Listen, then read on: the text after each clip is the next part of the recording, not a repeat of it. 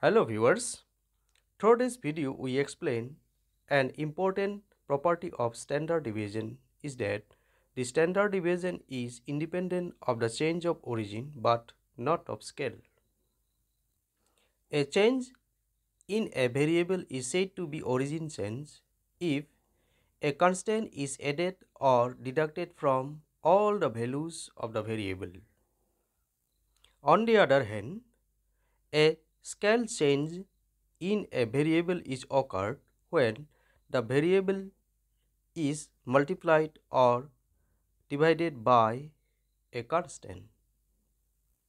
Let a variable x takes n values x1, x2, xn. The standard deviation of x is defined by sigma x square root of summation x minus x bar whole square by n, where x bar is the mean of x and n is the number of the observation. Therefore, the variance is equal to summation x minus x bar whole square by n. Let subtract a constant a from the values of the variable x, that is origin sense, and divide the values by a constant h, that is scale sense, and let the new variable be u after the change in origin and scale of the variable x, that is u equal to x minus a divided by h. Therefore, the variance of u is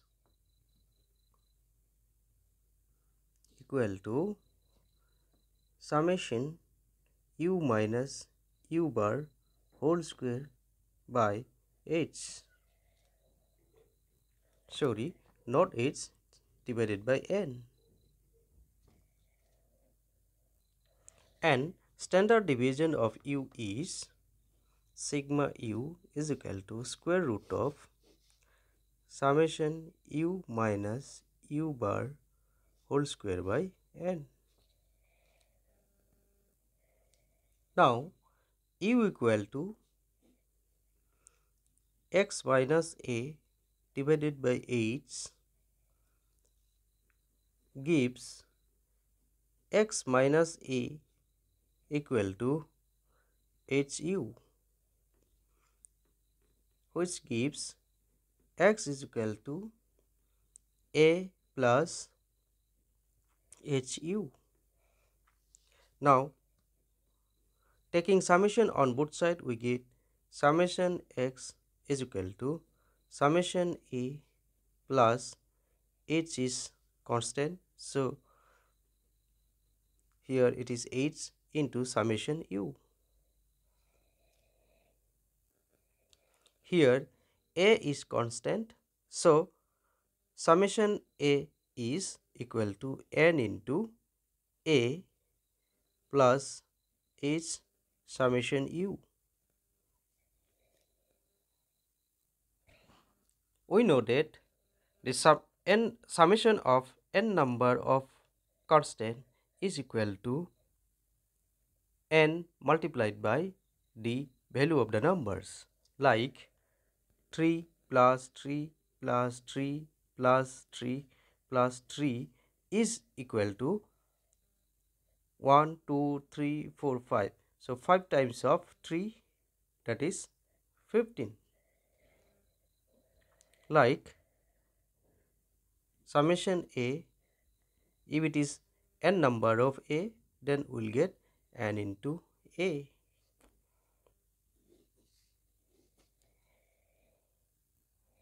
Now, dividing both sides by n, we get summation x by n equal to a plus h summation u divided by n.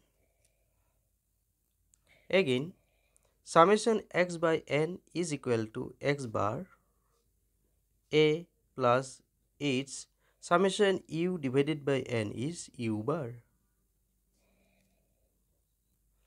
Therefore, x minus x bar is equal to, so this is the x, so x is equal to a plus hu, so this minus this, so a plus hu minus a minus hu bar. Here a is cancelled and its can be taken common, so u minus u bar. Here we got x minus x bar is equal to h times of u minus u bar. Therefore, variance of x is sigma square x is equal to summation x minus x bar whole square by n is equal to summation, instead of x minus x bar, that is x minus x bar, we can write h into u minus u bar. So h into u minus u bar whole square by n, that is equal to h square into summation u minus u bar whole square by n, and that is equal to h square into, so summation u minus u bar whole square by n is the variance of u. Here we get variance of x is equal to h square times of variance of u. Therefore, standard deviation of x is equal to h times of standard deviation of u, or standard deviation of u is equal to standard deviation of x divided by h. The original variable was x and the new variable was u is equal to x minus a divided by h. In case of standard deviation of both these two variables, we see that the effect of h is seen in the formula of standard deviation, while the effect of a is not seen in the formula of standard deviation. So it proves that the standard deviation is independent of the change of origin but not of scale, because we do not see any effect of a, but we see the effect of h in the formula of standard deviation. Let us take an example that the values of the variable x is 2, 4, 7, 6, 1. Summation x is equal to 20. Therefore, x bar is equal to summation x by n is equal to 20 divided by 1, 2, 3, 4, 5, that is equal to 4. Therefore, x minus x bar, that is x minus 4, is equal to minus 2, 0, 3, 2, minus 3, and x minus x bar whole square is 4, 0, 9, 2, 9. It is not 2, it is 4. So summation x minus x bar whole square is equal to 26. Therefore, standard deviation of x is equal to square root of summation x minus x bar whole square by n, that is 26 by n. The square root of 26 by n is 5, and that is equal to 2.28. Now let us take an variable u such that x plus 3, that is we add a constant, or we add a constant 3 to the values of x, and we get 5, 7, 10, 9, 4. So summation of u is equal to 35.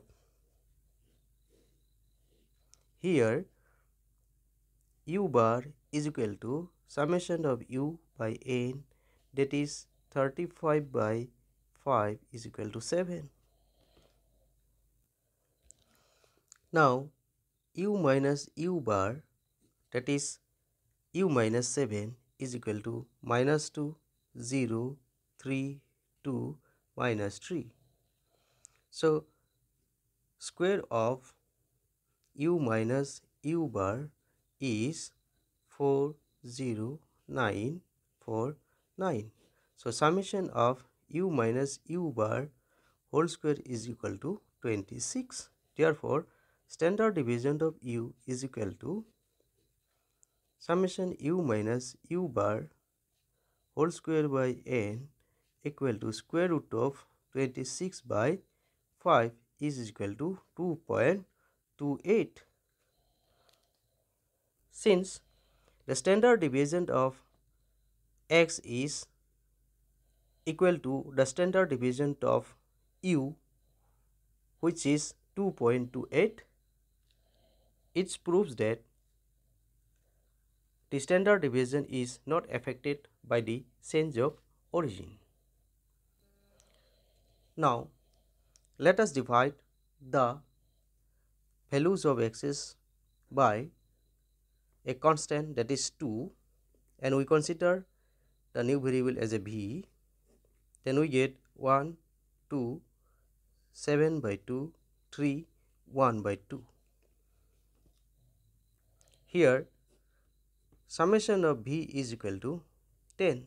Therefore v bar is equal to summation v by n, that is 10 by 5 is equal to 2. Therefore v minus v bar is equal to minus 1, 0, 3 by 2, 1, and lastly minus 3 by 2.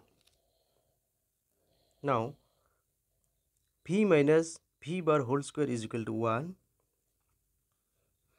0, 9 by 4, 1, and 9 by 4.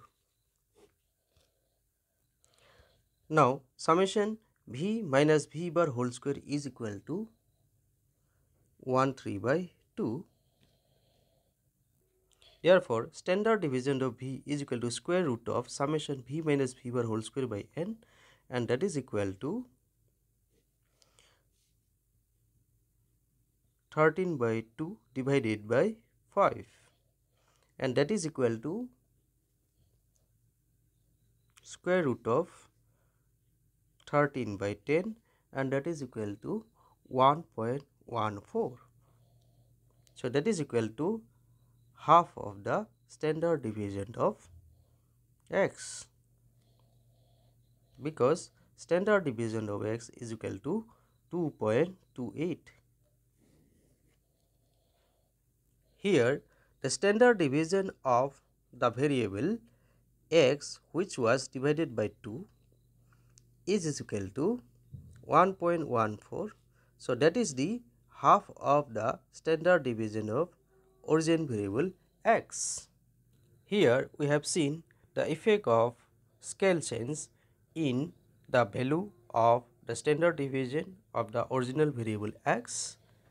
So, the standard deviation is affected by the change of scale. Thank you.